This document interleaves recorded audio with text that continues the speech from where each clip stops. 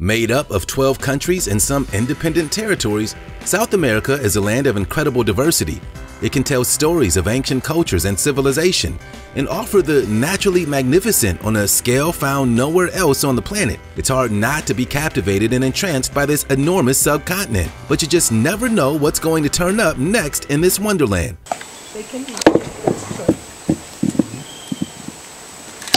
Lost cities to bloody lagoons, mystery ruins to forgotten factories, 15 shocking things recently discovered in South America Part 2.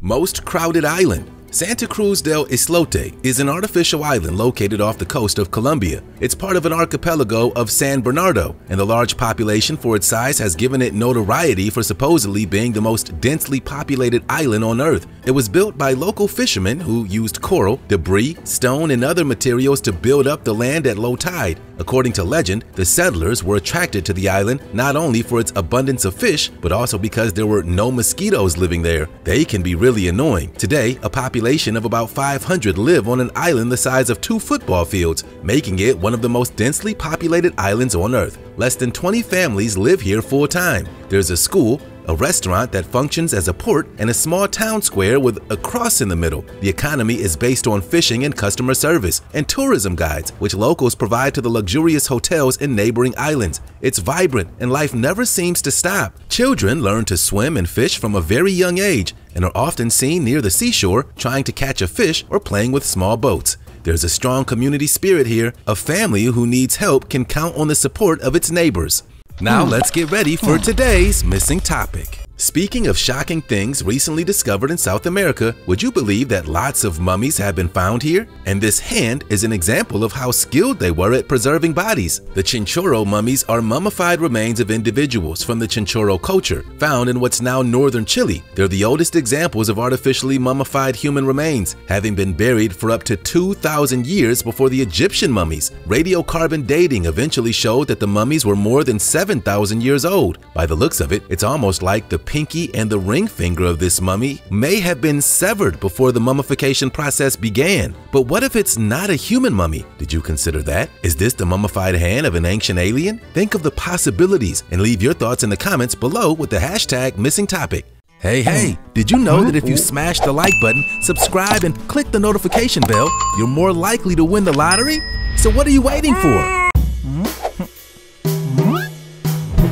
Largest swimming pool in the world. This astounding private resort in Chile, about 60 miles west of Santiago, basically has a view of 2 coasts at once. San Alfonso del Mar directly overlooks the Pacific Ocean. Sure, but it also boasts the world's largest swimming pool, mind-bogglingly massive and hugging the coastline so closely that it's practically a second beach. The pool's a half-mile long, covering nearly 20 acres in area. That's bigger than 15 football fields, and it holds a colossal 66 million gallons of filtered ocean water. The saltwater pool, which held the first ever Guinness World Record for the largest man-made lagoon, is the exact same crystal clear turquoise hue of the sea just beyond it. Its size is truly hard to fathom, as you would expect from a billion-dollar resort. The facilities at San Alfonso del Mar are top-notch. Guests are able to enjoy a fully equipped gym, a hair salon, multiple restaurants, a pub, a nightclub, an art gallery, an open-air amphitheater, a supermarket, and more. Children have plenty of playgrounds and social space, while each and every apartment boasts uninterrupted views of the pool and the sea. If you've ever daydreamed about a vacation spot right on the water, then look no further, because it does not get any better.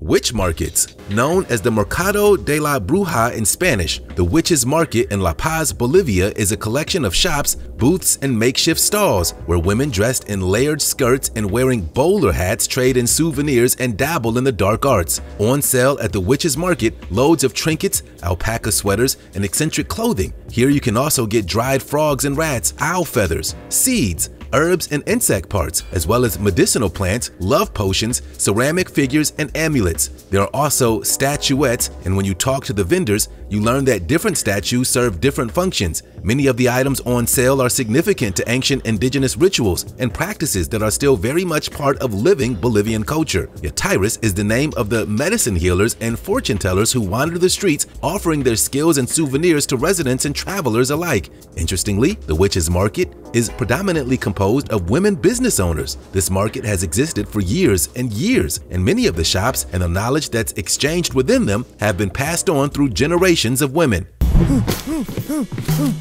Devil's Lagoon. The Laguna Roja is an extraordinary lagoon with blood-red colored waters which lie in a desolate territory just north of Chile between the Andes Mountains. This place is surrounded by old legends about obscure and supernatural forces and cursed stories of sacrificial offerings. All mysteries considered, it remains a sacred place for its inhabitants, a place to be respected and honored for its traditional beliefs. This lagoon was totally unknown to the rest of the world, that is, until 2009. According to the locals, centuries ago, an Almira community settled on the banks of the spring, not knowing that its owner was the devil himself, who as a warning had given it a slight red color to keep away anyone who discovered it. The inhabitants ignored the threat, drank from its waters, and died for it. That's how they contributed to the red blood that the lagoon has today. Like this legend, there are others, and the same happens with scientific explanations. There's not been many studies on the subject, therefore, there's still no conclusive explanation, although it's believed that some sediment and certain types of algae give this unique color to the body of water. Geyser Field. El Tachio sits at an altitude of roughly 14,000 feet, an extensive, highly active geyser field. This marvel of geology sits within the snow-capped Andes Mountains. Located in the northern section of Chile, El Tachio covers an area of 12 square miles with geysers, boiling water, fountains, fumaroles, hot springs, mud pools, and mud volcanoes seeping steam across its surreal expanse. It's the highest geyser field in the world, the largest in the southern hemisphere, and the third largest on the planet. But exposure to the hot gases and water can result in burn injuries, and both sudden eruptions of geysers and fountains and the fragile ground above vents and above boiling water concealed beneath thin covers of solid ground increase the risk to unaware travelers. On occasion, the fragile crust surrounding the geysers gives way beneath the weight of an individual too. In terms of location, this makes it one of the highest situated such fields known to man. The name itself means grandfather, and the location also ranks as rather remote. Due to the presence of extremophile microorganisms on the vents at El Tachio, the site has also been studied as a possible analogous example of life on Earth early and potential past life on Mars.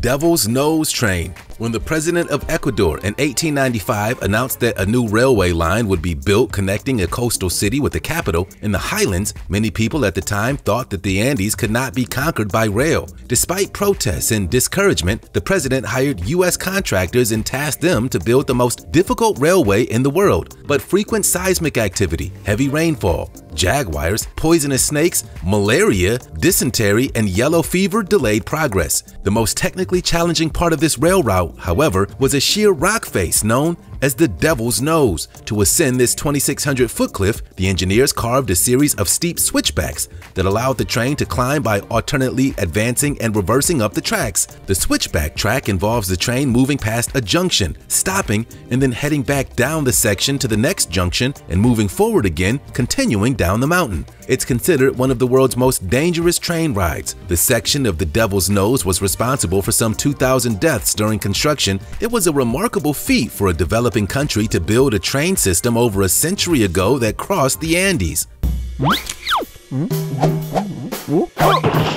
Lost City of Chan Chan. Built around 1300 AD, Chan Chan is the largest pre-Columbian city in the Americas and the largest adobe city in the world. At its height, it was home to an estimated 60,000 people and contained a vast wealth of gold, silver, and ceramics. The The wealth remained more or less undisturbed after the Incas conquered the city, but once the Spaniards hit the stage, the looting began. Within a few decades, little but gold dust remained. The capital consisted of 10 walled citadels, also called royal compounds. Each contained a royal burial mound filled with vast quantities of funerary offerings, including chambers full of ceramics, weavings, and jewelry. The complex's centerpiece is a massive, restored ceremonial courtyard, where the thick interior walls are mostly decorated with recreated geometric designs. Although it must have been a dazzling sight at one time, devastating El Niño floods and heavy rainfall have severely eroded much of the city's outer portions. You can still visit the impressive restored complex and revel in the broad plazas, royal burial chamber, and intricate designs that remain. Fish, waves, seabirds, and sea mammals are represented throughout the city. The best option for a visit is with an organized guided tour. Hammer-wielding monkeys. Understanding wild animals' memories, thinking, and problem-solving abilities is no easy task. However, some field sites provide a unique opportunity to test wild animals' cognition. Fazenda Boa Vista in Brazil is one of those sites. Here, wild bearded capuchin monkeys naturally use stones and anvils to crack open nuts. These bearded capuchin monkeys were the first South American primates that scientists ever observed using tools, only spotted in 2003. Although these monkeys only spend about 2% of their time using tools to access floods, the nuts they eat are an important secondary food item that are available year-round. The challenge is that these nuts have tough shells that can't be cracked open without a tool. This population of monkeys has figured out how to crack nuts by placing them on a wood or stone anvil and then smashing them with rocks. Since the discovery, researchers have been studying the decision-making and strategies involved in capuchin stone tool use, because using stones to pound open food looks remarkably like what anthropologists imagine one of the earliest forms of human tool use looked like. Researchers study these monkeys as a way to understand our own evolutionary past. Bizarre pendulum tree. Parkia pendula is a species of neotropical evergreen tree found throughout Central and South America, a group of flowering plants that are part of the lagoon family. And as you can see, it has a distinguished pendulum-like flower that dangles from it. The flowers produced are a few inches in length. Each one contains hundreds of small flowers, each packed around a spherical receptacle. The flowers themselves hang off of thin, woody stems known as pedicels approximately a few feet from the crown of the tree. Each fertile flower has 10 androgynous stamens evenly joined at its base. Though typically hermaphroditic and containing a single ovary, some flowers are functionally male and lack both ovaries and styles. We did say they were a little bizarre. Some flowers can produce nectar in large quantities, but nectariferous flowers open less fully. Despite having a larger diameter than fertile flowers, nectar is typically produced at dusk after blooming and contains sugar and 14 amino acids. Pretty cool, right? Flowers typically bloom from December to January in Costa Rica and from January to August in Venezuela. Locals are known to harvest the fruits. Billboard water fountain. According to the UN, about 60% of the world's population will be living in cities within the next 8 years, a human migration that adds more and more strain on cities' sanitation and resources. One of these many urban centers is Lima, Peru. The second largest desert capital in the world receives less than 2 inches of rain a year, yet has the highest atmospheric humidity anywhere. The University of Engineering and Technology of Peru and an ad agency saw great opportunity in this invisible source of water and created a billboard that can capture this humidity and turn it into potable drinking water for nearby residents. Using reverse osmosis and a purifying process to cleanse the collected water droplets, the billboard then stores the water in tanks. The water is dispensed at the bottom of the structure by nearby residents, who've been able to collect thousands of gallons of clean drinking water from this single billboard in just a few months. These residents no longer have to rely on contaminated well water or worry about where their next clean drink will come from. The billboard generates about 25 gallons of water each day, and a simple faucet gives local residents access to it. And the billboard reportedly only cost about $1,200 to install. Rock climbing dinosaurs. At the Bolivia Cretaceous Park, workers found the largest concentration of dinosaur footprints in the world on a giant 3,900-foot long by 260-foot high wall. These 68-million-year-old impressions derive from the late Cretaceous period, where the place was the shore of a huge lake. Prehistoric animals came here to drink, eat, run, romp, and fight, and while doing so, they left their tracks behind. These impressions solidified in the clay shorelines during dry periods, only to be covered up by more sediment that would gather more prints. Hence, layer upon layer of dinosaur footprints is now visible in the crumbling cliffside at this incredible paleontological site in South America. About 5,055 footprints are strewn across the dinosaur wall, with 462 different tracks that were made by 15 different types of dinosaurs. Most impressive of these is the world record-setting trail left by a baby Tyrannosaurus rex known as Johnny Walker. Amongst them are several trackways of theropods, ornithopods, ankylosaurs, and sauropods, with the latter group accounting for 26% of the trackways. Then in 2006, the dinosaur park opened for tourists to view the striking impressions. It was once, like Jurassic Park, crawling with dinosaurs. Mountain sarcophagi. These unusually large pre-Inca formations at an archaeological site in the Uncabamba Valley in Peru, and they're called the sarcophagi of Carajay. Created sometime in the 15th century by the indigenous here, the 7 standing burial capsules, formerly 8, one of them collapsed during an earthquake, are located almost 700 feet above the valley floor. Referred to by local residents as the ancient wise men, each of the figures stands a remarkable 8 feet tall, constructed out of grass and clay and built right into the cliff face. Some of the graves even still retain the human skulls that were installed on top. It's believed that the original architects of these graves worked from natural outcroppings, which were later destroyed either deliberately or naturally. While a great deal of the local culture was lost, the sarcophagi survived largely intact due to their seemingly impossible location. While the sarcophagi are largely protected from the elements by the rock walls around them, birds and other small animals have damaged them over time. It wasn't until the mid-19th century that researchers were able to scale the cliff face and examine the mummies, dating them and speculating as to their new construction. Mysterious ruins. The name means door of the puma, and as far as archaeologists know, Puma Punku was a thriving ancient town. It's situated high above a desert plateau of the Andes Mountains at an altitude of more than 12,000 feet.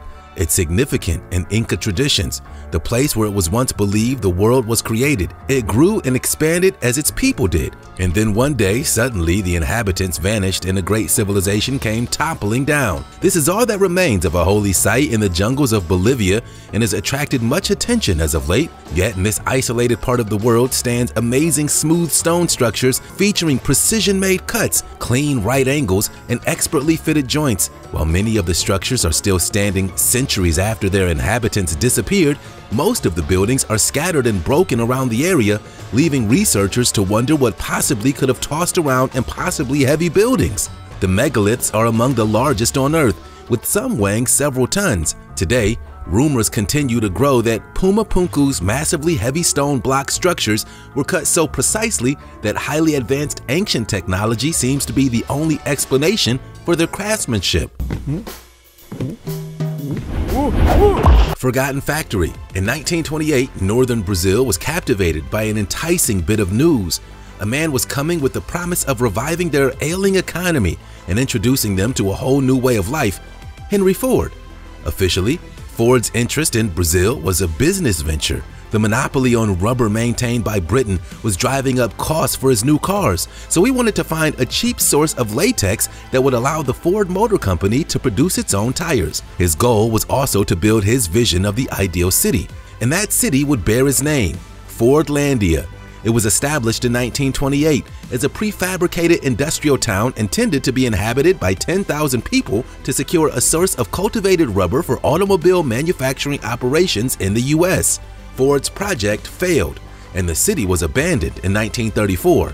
Equipment from the sawmill and generator was left to the elements and vandals over the years, rusting in the thick Amazon air. The iconic water tower still stands, though it no longer holds any water, and the Ford logo proudly painted on its long since faded. But in the past decade, however, Fordlandia has enjoyed something of a renaissance. After the population languished at under 100 for several decades, it's rebounded to about 3,000 people in recent years. Never-ending lightning. Cue dramatic roll of thunder and sound effects. Known as the everlasting storm, this phenomenon is known as Catatumbo lightning, and it takes place in Venezuela, where the Catatumbo River meets Lake Maracaibo. Storm clouds gather in the same spot 5 miles above up to 160 nights per year, lasting for about 10 hours at a time. The lightning bolts illuminate the sky in a combination of brilliant whites, reds, and purples. This is literally the most electric place on the planet. There are several theories to explain this continuous storm, including high winds which sweep across the lake, forming clouds when they meet the Andean mountains. Others link it to the boggy marshes releasing methane gas. Some scientists consider the everlasting storm to be the single biggest generator of tropospheric ozone on the planet. There are an average of 260 storm days per year here. A quarter of Venezuela's population lives in the highest concentration of lightning on Earth, but the locals are totally used to it. Sailors have embraced this phenomenon for centuries, using the Catatumbo lightning as a beacon, like a lighthouse made by nature. There seems to be no end in sight when it comes to cool stuff being discovered in South America, but we wouldn't have it any other way. What's next? Like and subscribe and find out. There's more where that came from.